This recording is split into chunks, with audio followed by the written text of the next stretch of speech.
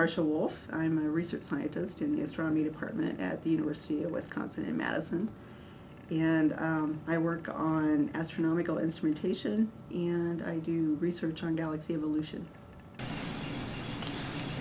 Okay, so this is what we call the GFIP. It's the Grating and Filter Insertion Prototype. So this is the prototype we built of our instrument using real motors and actuators that will insert optics into the beam inside the instrument.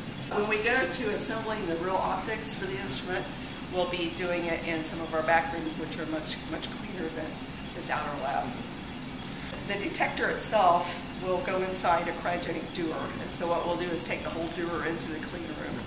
We handle the detector in our bunny suits and gloves and install it into the dewar, close it up, and then it's sealed up and safer. And then we bring that whole enclosure out and integrate it into the rest of the instrument. These are different electronics modules, and so these control all of the actuators, anything that moves in the instrument. The other thing that this prototype has allowed us to do is to develop the software, the control software. So it's been written in LabVIEW. That's what we use. That's the standard for the SALT telescope. And that allows us to test out all the modules. Because I went to such a small school, we didn't really have science fairs or anything like that, but I remember loving science in grade school, and I think in 4th grade we had little experiment kits that came with our science book, you know, and so once a week we'd do our little go over and pull out the materials for whatever the experiment was that week, and I remember that fondly. Fondly as something that I really enjoyed doing. I grew up in a very small town, farming town. My family is very, you know, conservative and religious background, so it's strange that I ended up liking science so much, and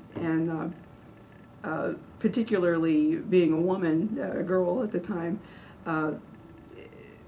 In my upbringing, that was not really stressed for girls, you know, to be interested in those kinds of things. But I was, and my parents were very supportive, so it worked out. We're expecting to deliver the instrument to the telescope near the end of 2012, next year. So we've got about a year left of fabricating and assembling the real thing. This mates up to an instrument that operates at visible wavelengths, and we share a few optics with it. So we have to bring that one off the telescope down in Cape Town, which is the headquarters for the observatory.